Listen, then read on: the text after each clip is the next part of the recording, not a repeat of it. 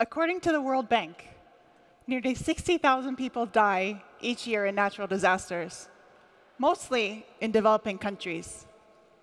Most of these deaths are due to building collapses and earthquakes. After an earthquake, areas can be inaccessible, making it difficult to search for survivors and for survivors to find potable water. This makes robots and drones the perfect tool to search for survivors after an earthquake. In fact, one of the largest drone manufacturers in the world recently said that one properly equipped drone can find a missing person up to 5 times faster than traditional search methods. That's just one drone. Imagine what 2, 10, or even a swarm of 100 drones could do. Right now, each drone is operated by a single trained pilot, which tells the drone exactly what to do. Imagine if instead that pilot could control that entire swarm of drones. Or, even better, if that entire swarm of drones could work autonomously on their own without a trained pilot. In developing countries, where a trained drone pilot might be hours away, local first response teams can deploy an autonomous team of aerial robots to search for survivors and tell them where to go immediately after a natural disaster, saving many more lives. I've been working on these kinds of complex problems of how to get teams of robots to work together for more than a decade. And it's deceptively difficult to get robots to work together. But we have big dreams. We want robots to search for survivors after earthquakes. We want robots to contain forest fires. We want them to deliver medicine to areas in need. But these environments are very different than the environments that we've trained the robots in. So we've solved very similar problems to these. So in this example, this is a video from my lab where we're doing a demonstration of drones flying through windows. So we've been successful in labs, in manufacturing and warehousing facilities, and even in entertainment. But these environments, like I said, are very different. And so we're dreaming big, but something is holding us back. And I believe it's how we solve the problem. It's a really big challenge to get a team of robots to work together on search and rescue. In fact, it's the biggest challenge I've faced in my career. I want you to think back to the biggest challenge you've ever faced. Did you solve it entirely on your own? Or did you work in a group or ask other people for advice? I know that when I work on a big challenge, I ask as many people as I can. I try to get as many opinions from people who've been through it and people who haven't, people who are my senior and people who are my junior, people in my field, people outside my field. I collect as many ideas as I can, and then I take the best of those ideas that work for me. And so we work in groups so that we can take advantage of the diversity in our experiences and in our knowledge so that we can come up with better solutions. But when I think about how we actually try to get robots to work together, we're not applying this. Right now, what we do is we have our problem, like search and rescue. It's very complicated, so we try to make it simpler by making assumptions, like the building is made of a certain kind of material, or the earthquake is going to be of a certain type or a certain size. And then we optimize the solution based on those assumptions, and we deploy it on all of the robots. The trouble is that the world rarely meets our expectations. And so when one of those robots fails, all of them are going to fail. So we're not applying what comes as second nature to ourselves, trying to come up with diverse solutions so that they work better. And so if humans are so good at this, then why can't we learn from humans? Roboticists have been studying animals like birds, fish, ants, and lions to try to figure out how they collaborate on tasks so that we can observe them and actually apply those learnings to robots. But we can actually communicate with humans. But unfortunately, it's not that simple. As you may already know, robots are nothing like humans. Humans have very different ways of communicating. Just a facial expression or a hand gesture can communicate something to you. Robots can't do that. Their communication is much less expressive and much more intentional. Robots can communicate by broadcast. So for example, if you heard over the speakers right now somebody saying, "Follow me," if you don't know where that's coming from, how would you know what to do? Robots can also communicate by address.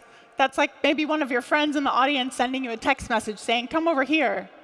Now, as a human, you might be able to figure out where your friend is by using context. But robots don't have that capability. And so communicating within a large team of robots becomes really difficult because they need to share a lot more information than we're used to. That uses up all of our bandwidth so that we can't use it for more important things. Beyond communication, robots also see the world in an entirely different way. In this video, you can see the world from a robot's perspective. It's really hard for us as humans to understand what's going on in this video. But the robot is actually using this information to complete its task. And so if we expect robots to be able to use this small amount of information to do complex things, it's no wonder that we haven't been able to do things like use teams of robots for search and rescue. So I thought about this for a very long time. How can we actually get robots to act more like humans? But we can't really do that because they're so different. So instead, what we decided to do is to actually use interfaces to change how humans act, so humans can act more like robots.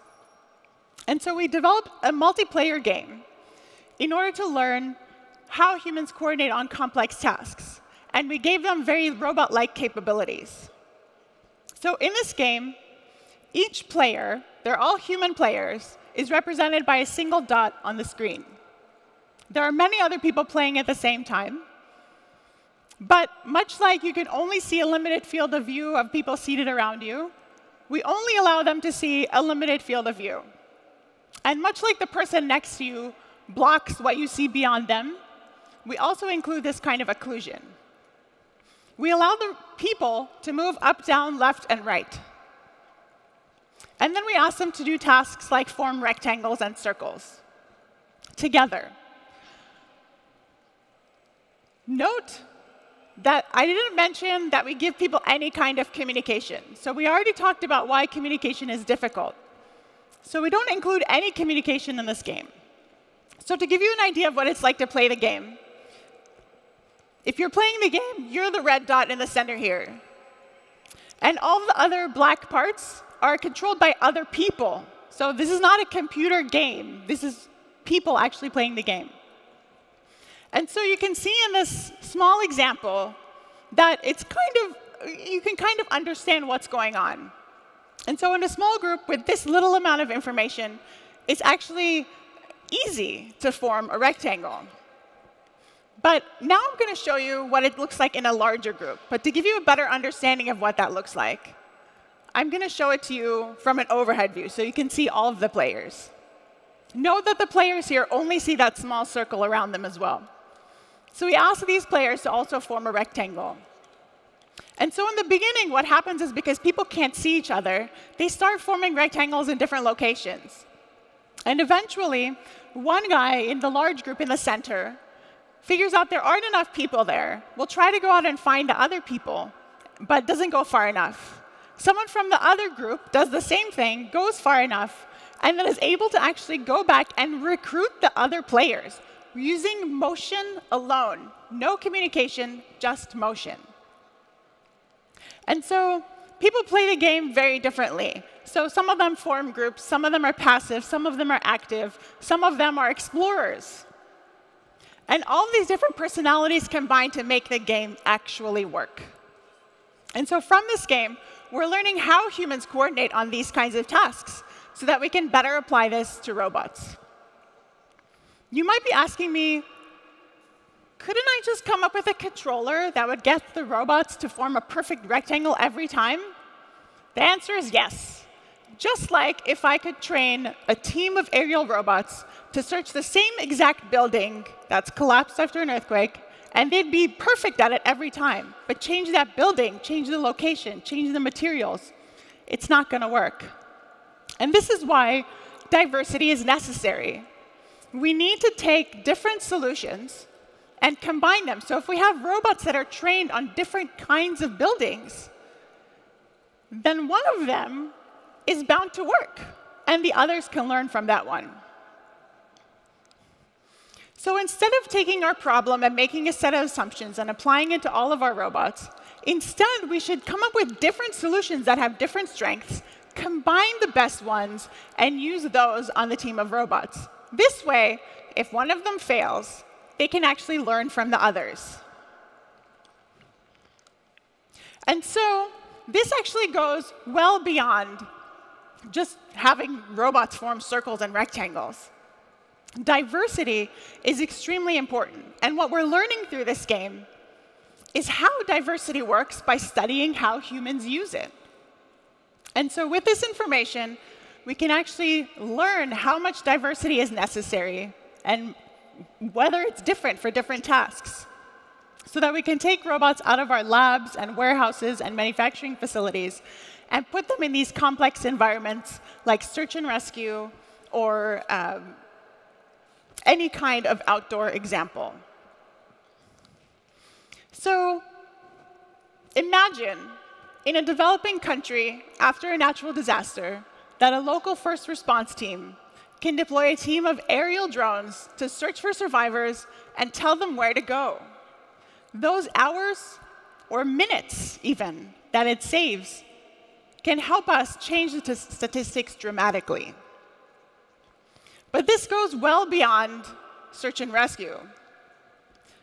Having teams of robots that can take advantage of diversity will allow us to do deep-sea exploration. They'll allow us to monitor our aging infrastructure and even take teams of robots to space. The sky is the limit. As the late Maya Angelou said, in diversity, there is beauty and there is strength. Our differences are what make us unique and what make us valuable. And we need to embrace that. Let's teach our robots to do the same thing so that together we can change the statistics. Thank you.